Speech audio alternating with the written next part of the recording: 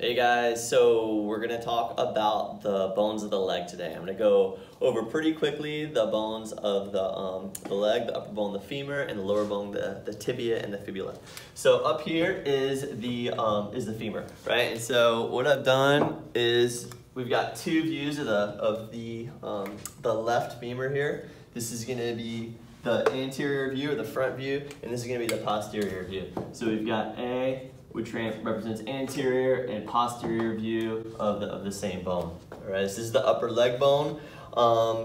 One giveaway that you're looking at the anterior surface is that this little surface right here, the distal end of the femur, this is where the patella slides. That's called the patellar surface. So we can go ahead and label that. So patellar surface is going to be located right there, and that tells you that that's the anterior view.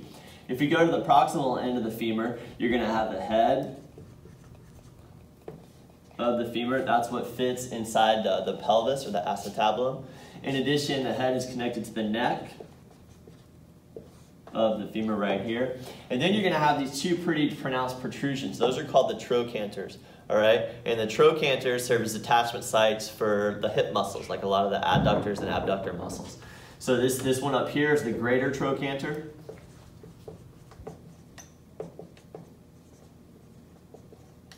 Greater trochanter is right here, and then the lesser trochanter is down below. He's going to be located right here. Great. As we get down to the distal end, you'll see that the bone kind of flanges out on either sides. On each side, those are the epicondyles. You're going to have an epicondyle on the medial side, which is over here. So medial epicondyle is going to be located right here, and that leaves us with the lateral epicondyle right here. So lateral epicondyle, which is going to be located right here. All right. Now, if you were to flip this guy over and look at the posterior side, you're going to see some different features, but also some of the similar features.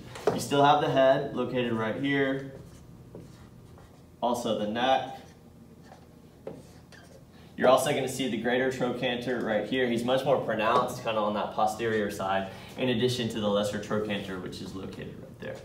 As we go down, this is where we see the two surfaces that really roll against the head or the top of the tibia, and that forms the knee. So these are the two condyles. The epicondyles were just the bulges on top of these guys. So here you have the two condyles, and you can see these pretty clearly. These are really two large protrusions that roll against the knee like that. If you look from the lateral view, you can see that these guys are really pronounced. So you're going to have the condyles.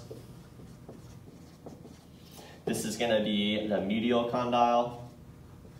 I'm going to abbreviate just MED for medial condyle, and then here you have the lateral condyle, which is going to be located right there. Between the two condyles, that's where you're going to have a depression, which is pretty pronounced. You can see that depression right here. That's called the intercondylar fossa. So between condylar, between the condyles, and then fossa. And a fossa is just a word for a depression or attachment site for muscles.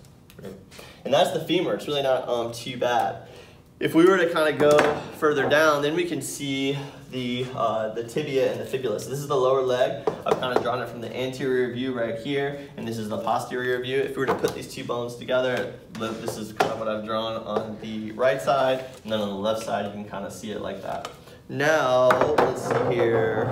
Whoop, almost dropped him. What we've got down here with the tibia, I'm not too worried about the specific parts or as specific of parts of the tibia as I am with the femur. So we're just going to have the head of the tibia that connects to the femur. Okay, so this is the tibia right here. This other bone that's on the lateral side of the lower leg, that's the fibula. As you go more distally, you'll see that the distal ends of both the tibia and the fibula, these are the guys that form the ankle. They're called the malleolus.